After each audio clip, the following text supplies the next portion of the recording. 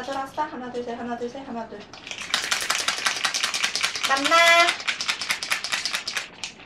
맘마 쭈 먹자 쭈.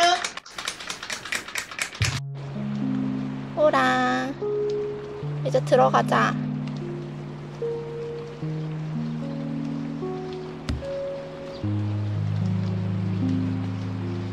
호랑아 비 온다.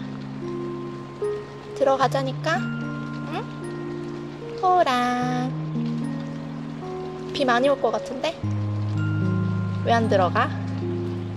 호랑이 들어가기 싫어? 응? 호랑아 줄 안 먹어? 안 먹을 거야? 뭐 맛있는 거 있는데? 응?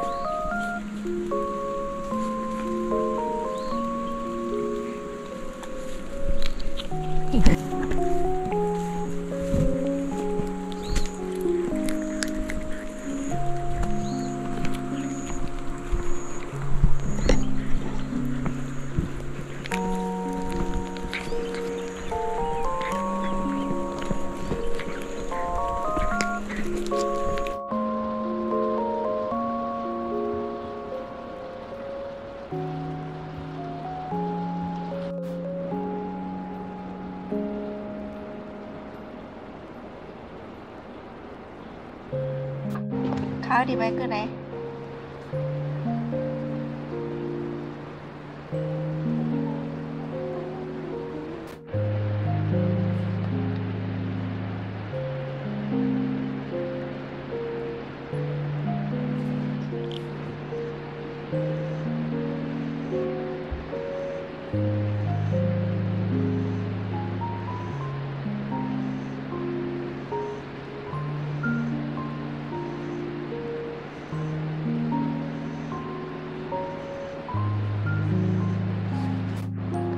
가을아 이제 들어가야지. 가을이